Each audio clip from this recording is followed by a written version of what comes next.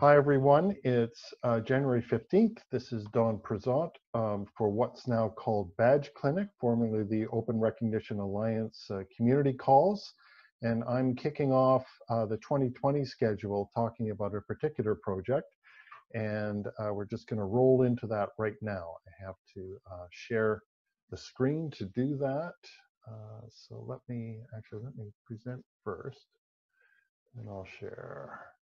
Probably makes more sense. So sharing screen. So can everyone see that? Maybe I'll move that off. Okay. Yeah, it's okay. Great. Good. Okay. So micro-certification business models. I'll talk a little bit about that micro-certification term in a bit. This is essentially a preview. The intention here is not to steal the thunder from the release on February 21st. It's to get validation, further validation for what I've been sharing with a number of people along the way. I'll talk a little bit about that, but really looking forward to feedback today, although I can't really share the report as a totality. I can show you some excerpts from it. Just click here. So first of all, a little bit about eCampus Ontario, the organization that we're doing this for. It's a not-for-profit. It's funded by the Government of Ontario, and it's intended to be a center of excellence for educational technology, fluency in educational technology. One of its big things is open educational resources, OER, and open practices increasingly. But it's essentially providing leadership in these areas for the 45 publicly funded colleges and universities in Ontario. Ontario's Canada's biggest province, got well over 30% of the population, big area in the center of the country, and a lot of well-known universities in that area. This is just a page from their website talking about, again, micro-certifications.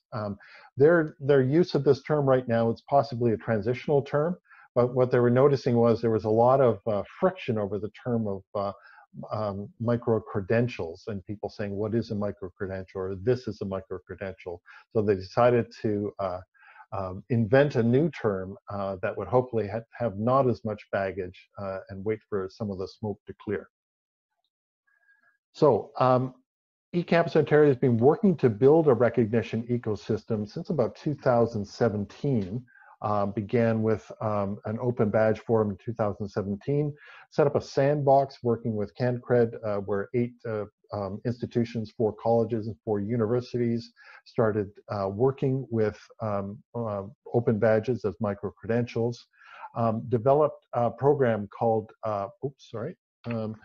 Ontario Extend, and this is a really interesting implementation of it in working with one of the affordances of the system, which was getting educators to engage with open resources and then develop, do some reflection about that, develop something, and then apply for a badge showing that they had achieved the outcomes of these particular modules. And there's 6 modules leading up to a technology-enabled educator. So it was showed badge applications with evidence that could track with the badge, and then a milestone badge for this technology-enabled educator. So it's a really interesting implementation of it. I mentioned the Open Badge forums. We kicked that off actually initially with KPU. Rajiv is joining us from KPU. We sort of invented first the Open Badges Forum in BC in early 2017, began in Ontario in 2017, ran another in 2019. And then in 2020, it's being relabeled the Micro-Certification Forum, and that's February 21st when I'm going to be presenting this report. They're also currently running 14 pilot projects for micro-certifications where institutions had to partner with an industry organization, and people are going to be hearing about those pilots on February 21st as well. They developed the micro-certification principles and framework, which I'm going to show you in detail in the next couple of slides, and then this report, which is the micro-certification business models. So principles and framework, they pulled together a working group of employers and post-secondary representatives, and this is intended to be high-level guidance. So the idea being that it should be about employability, that they should be verifiable, that they should be learner-centered, in fact, learner-owned, and that they should enable pathways for learning.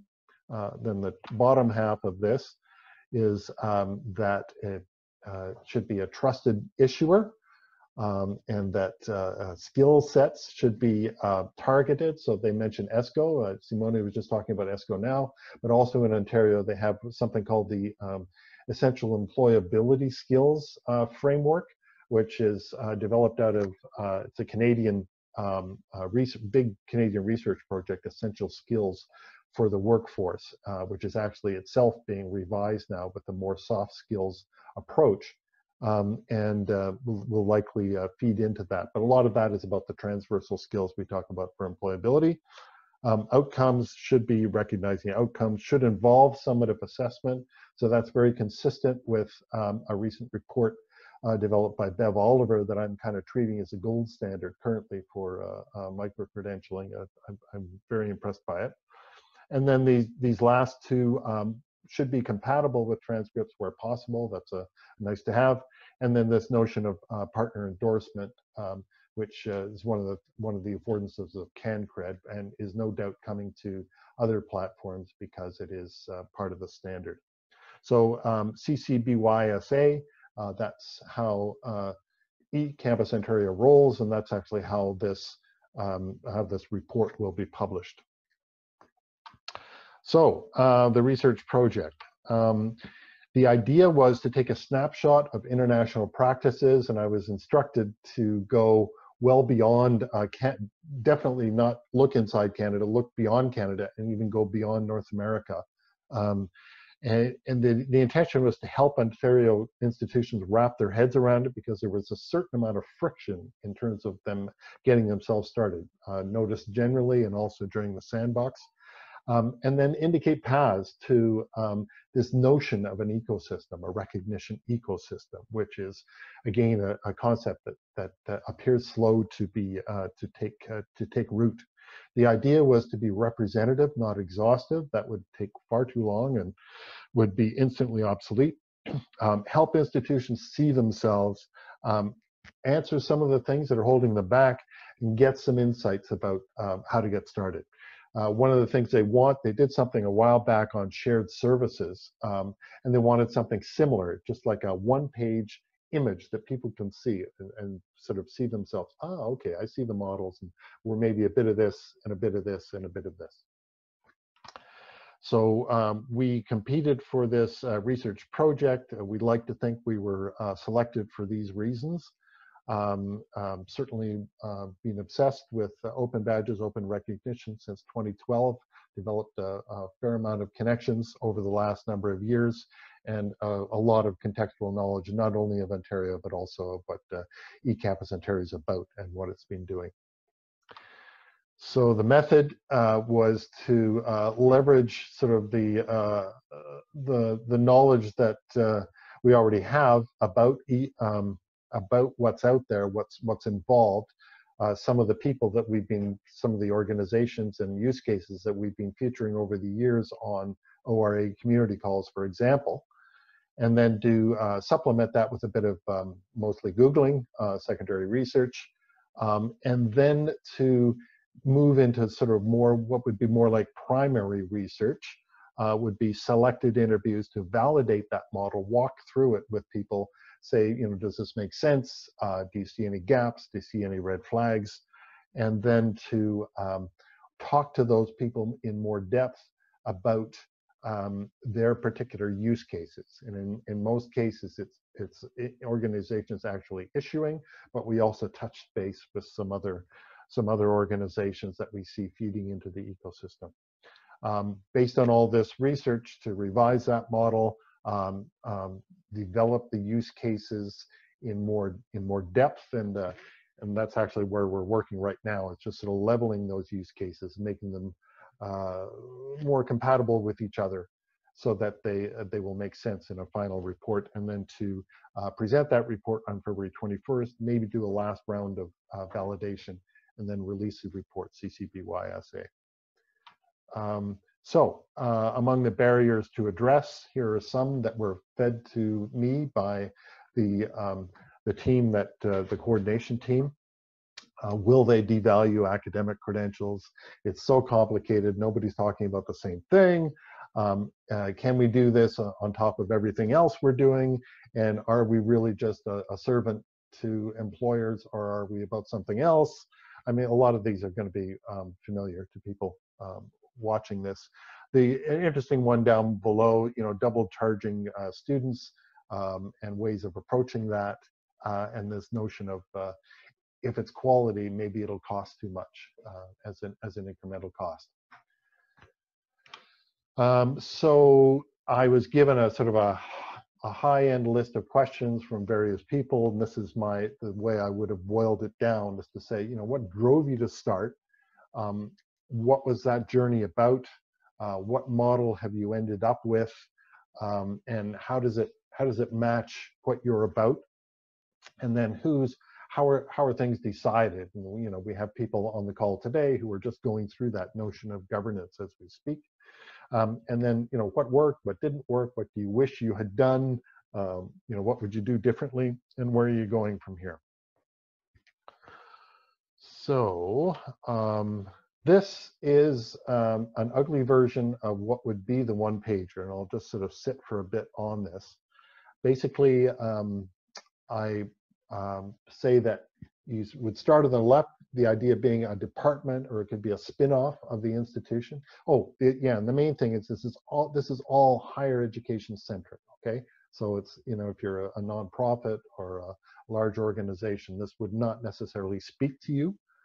So this is the idea of I'm a higher education I'm a leader looking at this. So are you just starting it as a continuing education department, or is it a spin-off, something like Deacon Co?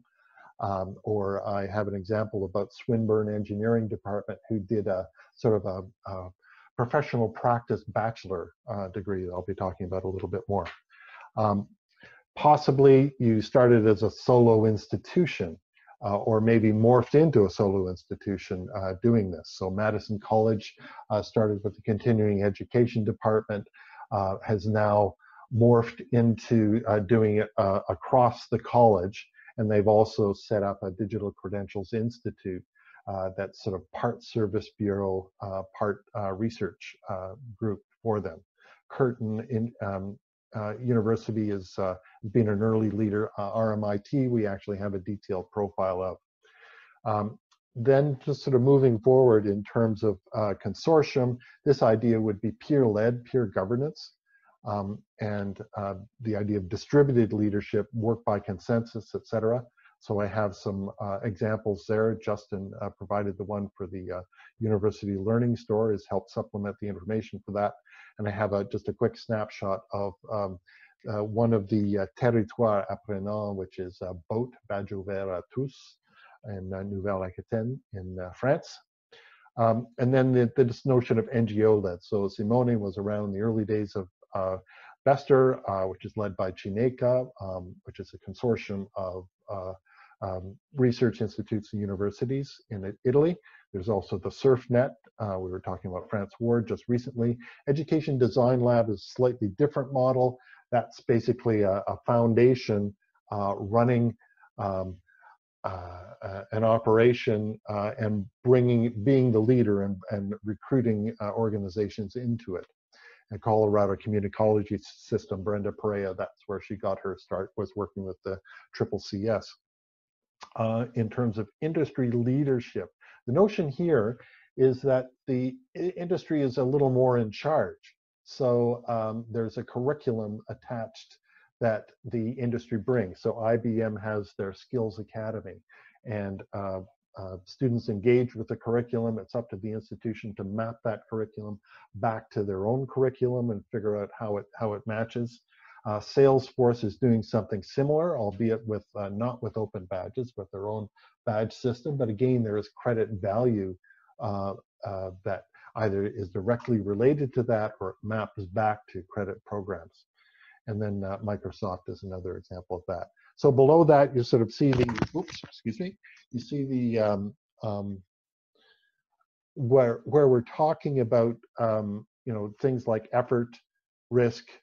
So for example, a solo unit could end up having its hand chopped off for various reasons. And actually we have an example of that with the Swinburne Engineering Department.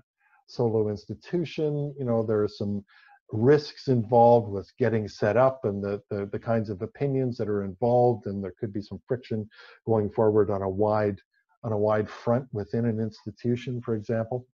Consortium, it's great to have that consensus, but maybe that's a little hard to achieve, and maybe it's not quite as agile. But when you move to more agile or centralized versions, you can run into issues where it's hard to be yourself within that, both in terms of branding and in terms of what you might want to be doing in terms of autonomy. Maybe I can just sort of stop briefly and get some initial reactions from that. If you want to sign on, I haven't been watching the comments, I'm afraid. I don't know if there are any comments. Any thoughts initially?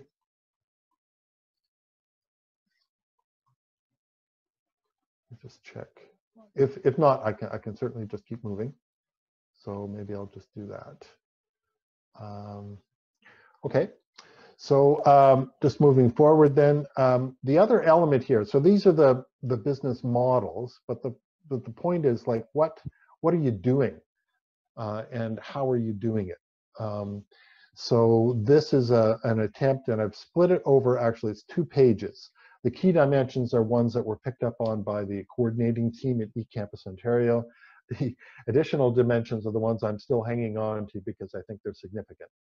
And I've been sharing all of these to all the respondents we've been interviewing. So what is your purpose? Is it to get into higher education? Is it to get into employment? Is it maybe for providing for student success, things like ethics, you know, student ethics, I cite my sources, things like that. Or is it for what I sometimes call recidivist learning, lifelong learning, coming back into the academy to get that next thing that's going to help you in your career? In terms of the context, we have different examples that would be core curriculum, mapped directly to the curriculum, cross-curricular, so typically non-credit, and then what I'm calling open curricular, thanks to Penn State, who came up with the original version of this, the idea of starting with a MOOC and then maybe doing that open or for free, and then when you want to be assessed, paying for that. And then custom curricular, that would include things like contract training and work integrated learning.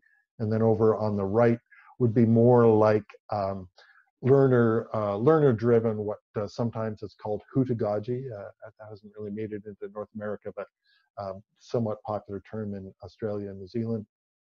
The autonomous learner and claiming credentials. And then I've included even Serge's dream badge there, saying, I want to be this, and I'm going to add value to this aspiration over time in the badge. So we're trying to accommodate the full spectrum. In terms of formality, that's pretty straightforward. The thing I've included in the middle there is the idea of maybe you want to make it formalizable or plarable, so you use some rigor putting it together without necessarily going through the Senate in the institution right off the hop. So it's a way of providing some future value for your credentials, or maybe you just say, we're not going to go after credit for that.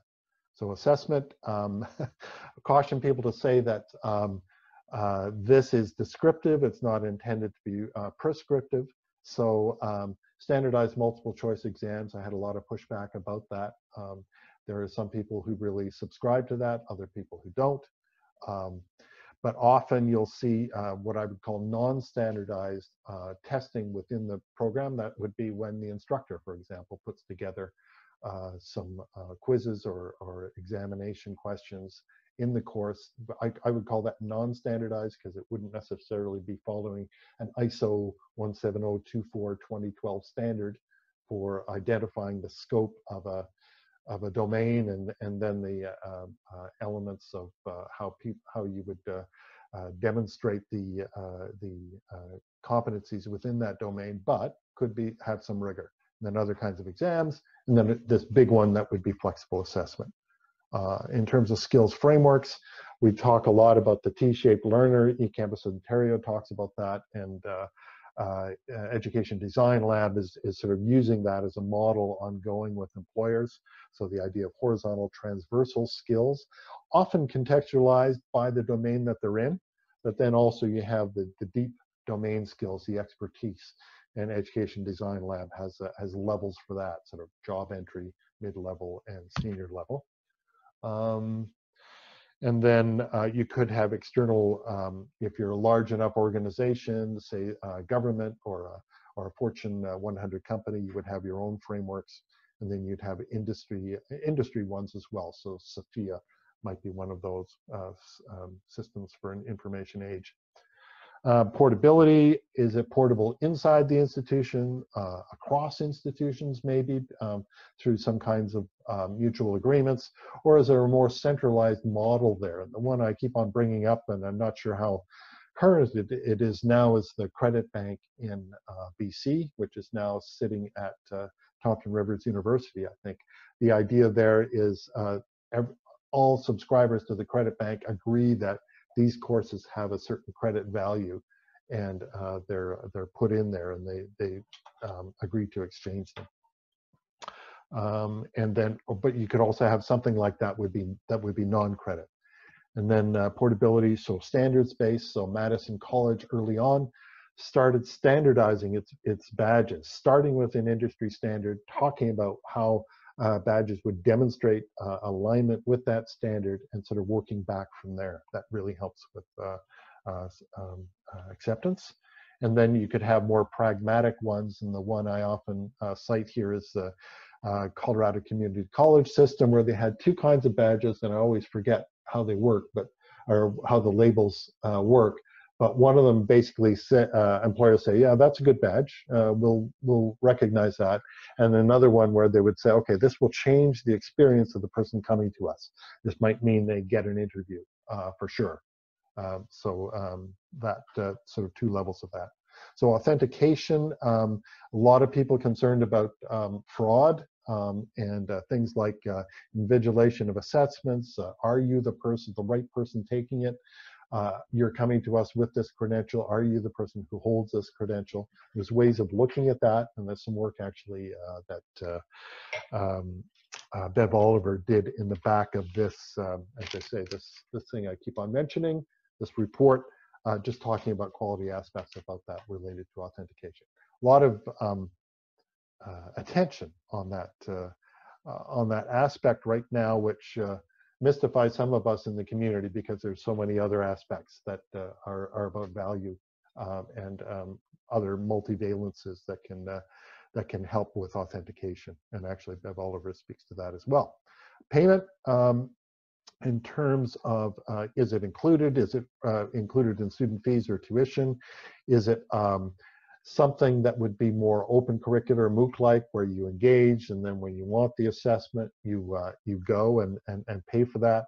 Or is it something where it just starts off as pay as you go? And Deakin recognition of professional practice is a great example of that. You pay 500 Australian dollars and you assemble your evidence package, and that's what you paid for, is the assessment. You either get it or you don't.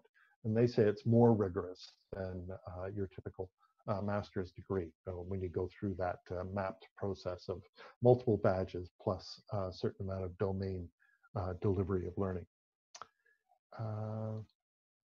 Those were the key dimensions. So the additional dimensions, level of complexity is something that's one of the reasons I think it's on this page. Is a lot less prevalent here in North America.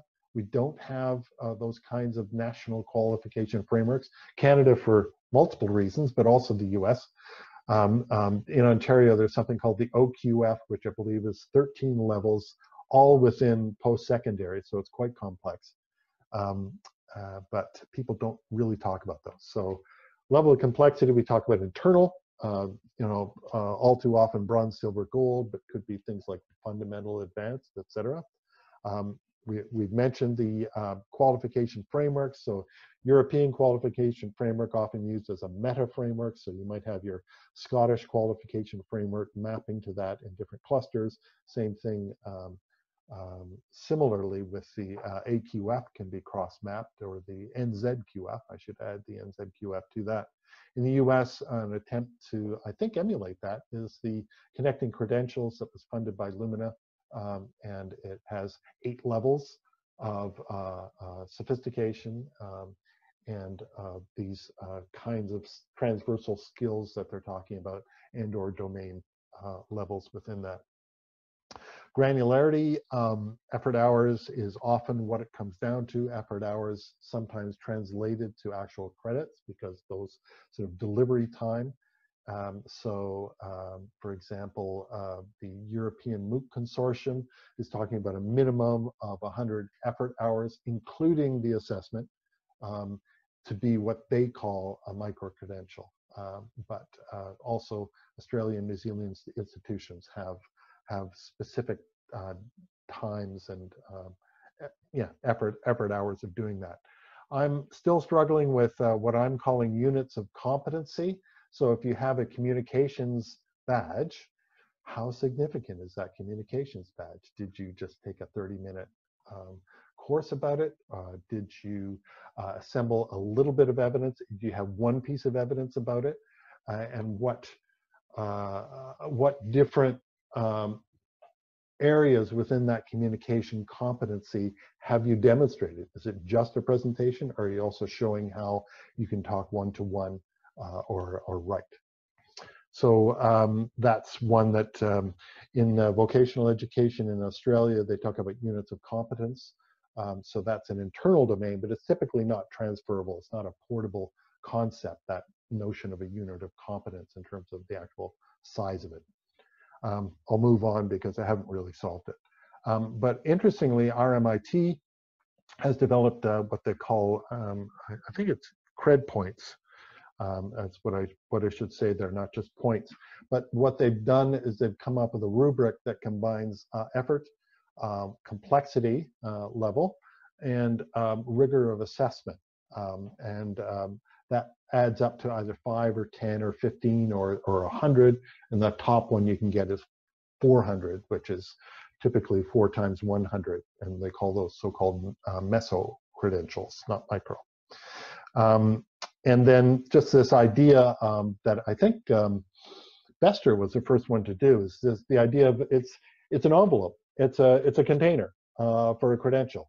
And University of Milano Bicocca was the first one that came up with this, to say our master's degree, we want to tell the story because we're a smaller institution. We want to tell the story how good our master's degree is. We're going to put it in a digital credential using the Open Badge framework, and people will see how good our credential is, and it will be good for the students. Now they've gone on, and since now they're sort of co-publishing credentials and block certs. But that was where that notion began. But also since then, World Education Services, based in New York, but quite big in Canada, is using them for reports on post-secondary credentials, typically for immigrants. And SAIT has started to publish their diplomas. That's the Southern Alberta Institute of Technology. These aren't, my understanding is those aren't open badges. So credential type, this is one where I've imported this from outside of academe because I thought it would be useful for people to have.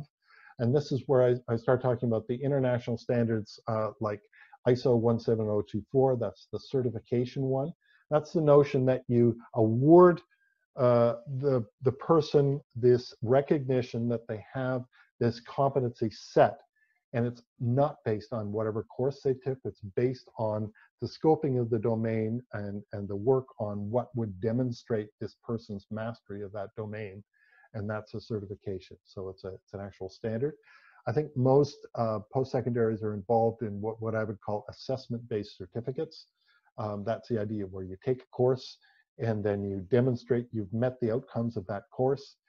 Perhaps you have a RPL function for that where people can challenge the outcomes of the course without having to take the entire course, but it is based on an actual course.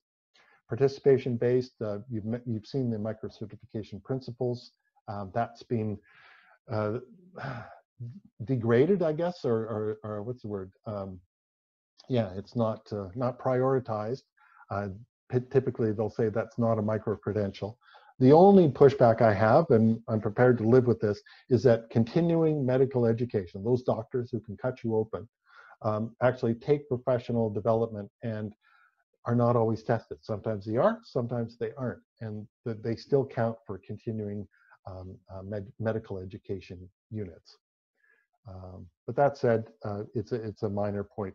And then the other forms of achievement, which if Serge were here today, he would be talking a lot more about. So then delivery, this is kind of standard.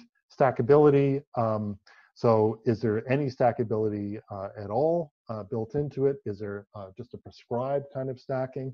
Or do we have something more like pathways that might be emergent, sort of more peer-based and clusterable? What do we have there? There's not a huge amount of well, there's some examples of that in the research that we've done. For quality, that's pretty straightforward. One of the external quality systems out there is called Quality Matters. Has pros and cons of getting involved with something like that. Somebody was just railing on about it to me the other day. Funding model, is this just something you're just trying yourself with internal funding? Have you got some external funding? What happens when that runs out? And then this is more over in New Zealand where this is playing out. Is it government funded? So badges are now part of, micro-credentials are now part of the New Zealand qualifications framework, which means when they get one approved, that means students can be funded to take that micro-credential. And New Zealand is pushing harder, Otago is pushing harder, the idea of unbundling that. So typically it's a full meal deal experience. Take the course, get the credential. They're pushing for unbundling so that they have more flexibility in delivering this. Although they do generally still deliver the full meal deal because students tend to want it. Endorsement, still somewhat undeveloped. It's in the standard. It's I haven't heard too many examples outside of Open Badge Factory, CanCred Factory of using it, but it will be coming on more and more. Learner support, this is one that was I was encouraged to add by Otago because they're very much inspired by Southern New Hampshire University, whose model is not waiting for you to ask, but it's calling you up saying, so, can I help you? Can I help you register? Can I help you get started with your program? Or very much a sort of a concierge or a coach way of student support. So any questions at the moment? How am I doing? Ooh, I'm running out of time. I think I need to move a little faster. But that's essentially the model, those three. The columns going across and then these dimensions going across them. The other thing I wanted to end up with was just to show you what we're looking at with reference to these models. This is a snapshot of the who we've combination of the secondary and the primary research. So these are the organizations we're speaking to, all the way down to industry-led. And then I've had conversations with Simone, for example, also Jeff Borer over at IMS Global, Serge Rivet at Reconnaître, the Open Recognition Alliance, and we're also looking at this thing out of LinkedIn called grandly called the International Council on Badges and Credentials, which hopefully will lead to LinkedIn badges being shared more easily on LinkedIn, among other things. So I wanted to wind up just by showing you how some of these play out. Swinburne Engineering set up a so-called Bachelor of Engineering practice, where essentially they set up a company that would do projects for employers. And so there were real-world projects that they were able to map the tasks that the students were performing to their actual curriculum. They worked on this for about 3 or 4 years, developed some really interesting techniques and elements that are now being folded back into the institution, but it was shut down. I'm not quite sure the reasons why, possibly for complexity, possibly because there might have been some perceptions of competing with the private sector unfairly. But just to show you, that is their that's their mapping, that's their framework of it. And hopefully be able to share that as part of the thing. I can't really blow it up and show you now, but basically breaks out into domain practices, engineering processes, but also soft skills and things of that nature, and ways of demonstrating those. Where they weren't able to work with work with the client to develop a particular skill, they had sort of a backup where they would do something in a more generic fashion. RMIT, Royal Melbourne Institute of Technology, as a sort of whole of institution approach, very much about transition to employment. The learning context is embedded. They have different kinds of micro-credentials. They have what they call RMIT creds. They tend to be aligned to their transversal skills, which are now being revamped.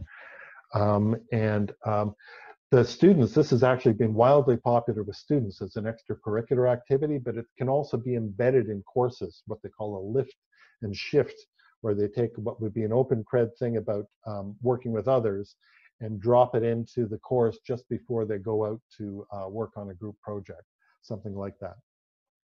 They're supported by the AQF. They have, this is free for undergraduate students, but they're also talking about making the open creds available to external people and folding those into future, something called Future Skills, which is more of a MOOC-like offering that will, again, can ladder up into formal education, formal recognition. So just mindful of time here, I want to keep moving. Otago, EduBits, I've mentioned them. Again, it's a solo institution. Basically cross-curricular, and so that's the example with sustainable development goals. Typically summative assessment, a lot of evidence packages. They're working out some really interesting ways, efficient ways of evaluating evidence packages quickly online. And so similar, taking lifting off some of the work that was done in Deakin University early on, which is also an online delivery.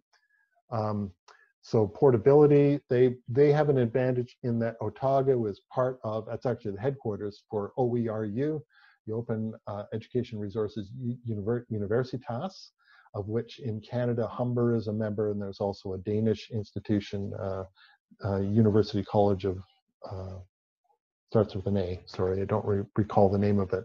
But the idea is people can take these EduBits, they're based on Otago's, they're based on the New Zealand qualifications framework, and they can map into a international credit exchange system through OERU. And that should lead to some really interesting things for them down the line. So, and then just spoke with Caroline Bellon-Ménager, who many of you know either from EPIC or just from in France. They are developing a sort of a, I would still say an education-led consortium, education-centered consortium right now, reaching out across sectors, developing a vision for what open badges could be in the region to set up this notion of a learning territory.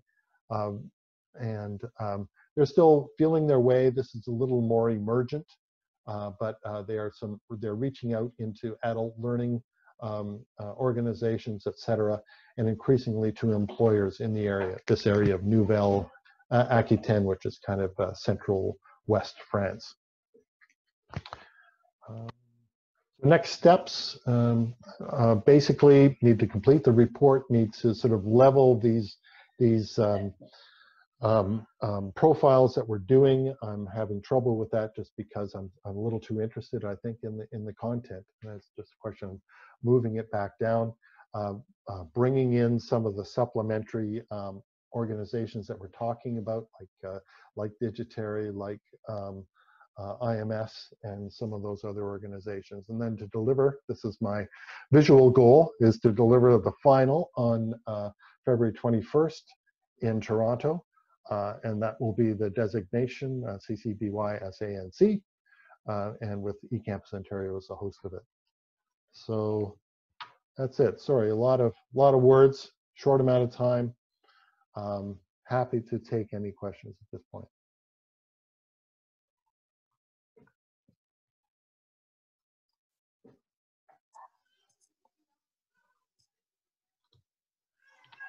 So this is great information, Don. So I'm excited to see this.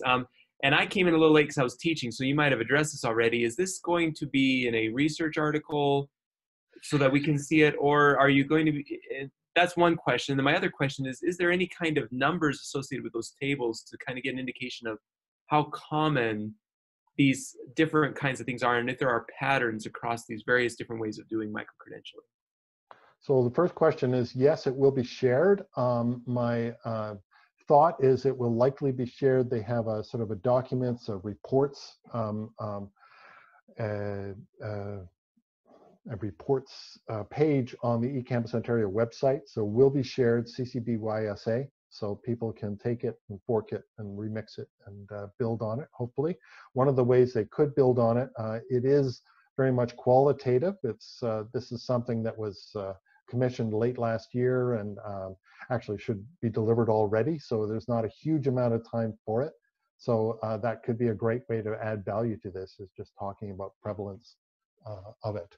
So as I say, very much qualitative research. And I think part of it is to sort of map out those different dimensions and to talk about that.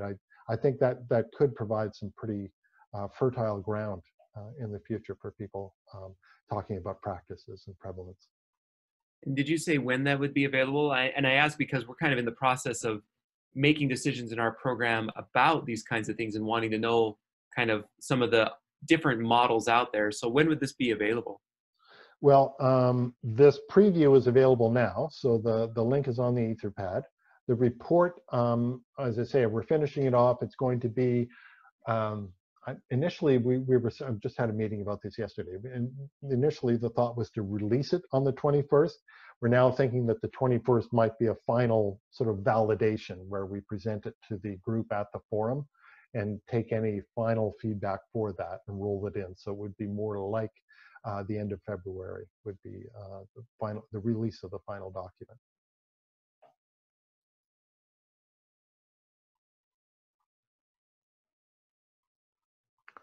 Great. So I'm just trying to see. Yeah, no other questions in the. So is this a fact bombardment? People having trouble digesting it all, perhaps.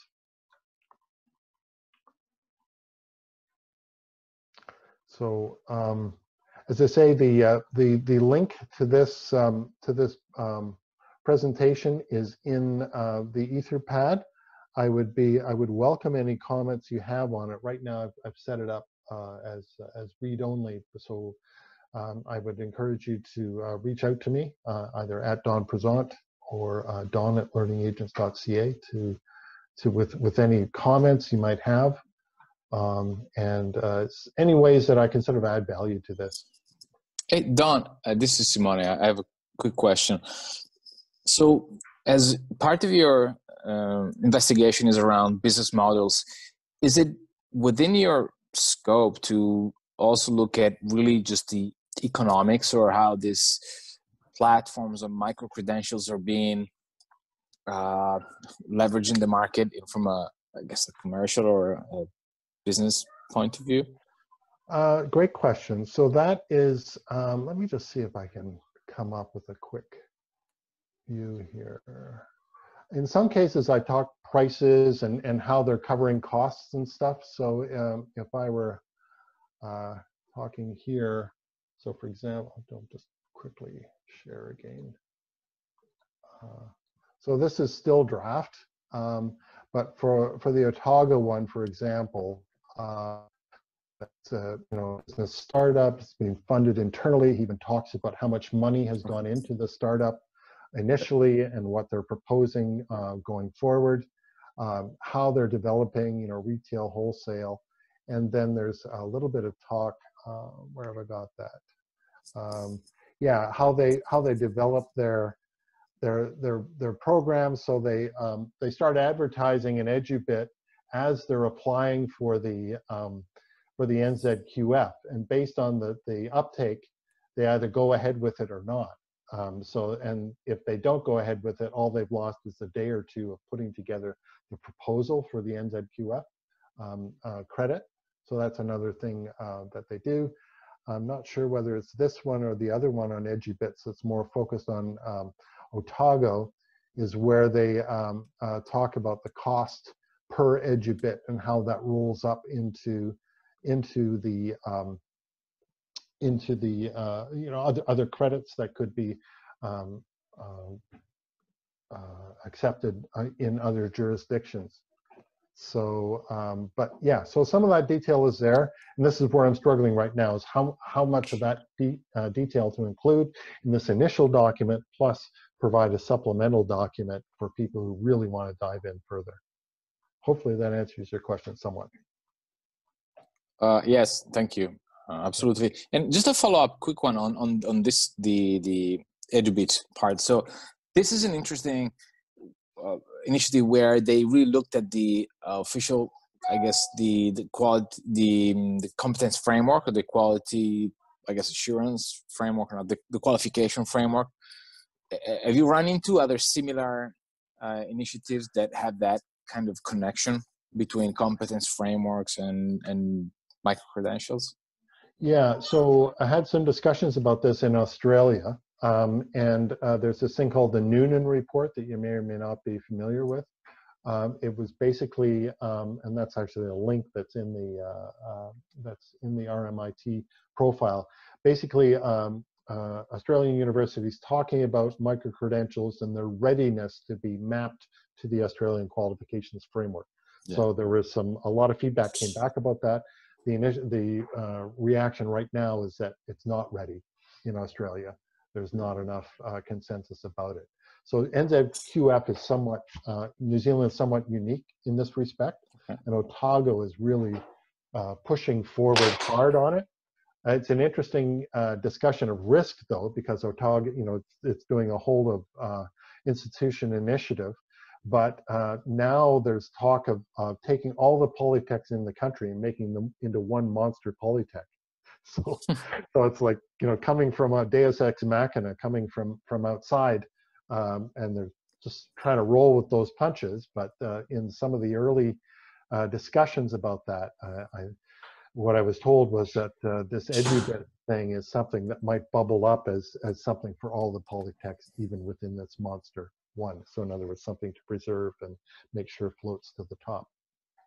Great. Forward. Thanks a lot. Very interesting. Very interesting. Okay. So, question from Rajiv, encountered examples of institutions using a combination of different approaches you outlined. That's a great point, Rajiv, and one I should have emphasized. Yes, very much so. For example, Otago is part of OERU, and if I look here, Mohawk College in Canada is doing its own micro-credentials, and they're also working with IBM Skills Academy, and also people are experimenting with edubits and running their own. Just trying to see some other examples here. The university, yeah, so those are some examples off the top of my head. Also, for example, Deakin is doing the solo unit, so that's the spin-off Deakin Co, which is the combination of their Con Ed department and this recognition of professional practice unit that came together is now Deakin Co. But also they have Deakin Hallmarks, so that's for graduating students, and so that's for students set up. You know, it's paid for students, and it's students can apply for these employability credentials as they're graduating from their bachelor degrees. So that's just some examples off the top of my head. So very much so that people would see themselves in these different ones, and might be a different kind of organization. For example, Mohawk itself, part of eCampus Ontario, that collection of institutions doing open badges within the Ontario ecosystem. Okay, I'm cognizant I've gone a little over time. I want to thank you all for your attention. Maybe we can turn off the recording now, and this will be put online on the Etherpad later on.